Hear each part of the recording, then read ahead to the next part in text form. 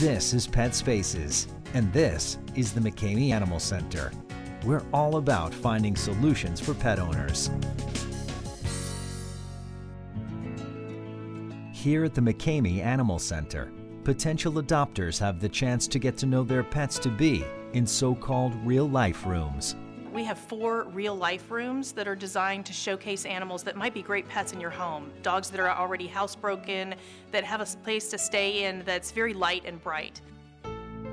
But over the years, the rooms have taken a beating, and it's time for an upgrade.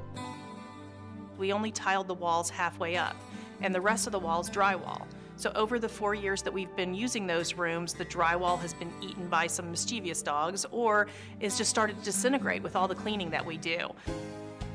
So with the help of Tim Mallow from Dakota Tile and material from Crossville Tile, the mission is on.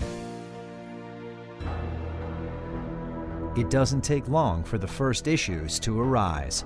We just started tearing up the floor, and for some reason along this outer wall, we've got standing water.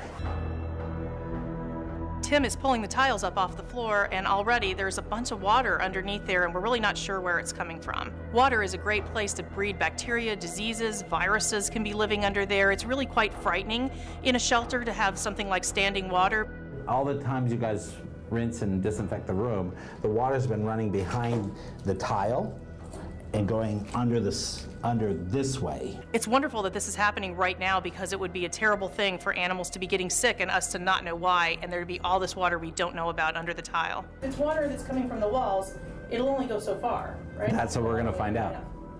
Stay tuned. And if it's wet over there, then we got other problems. Okay.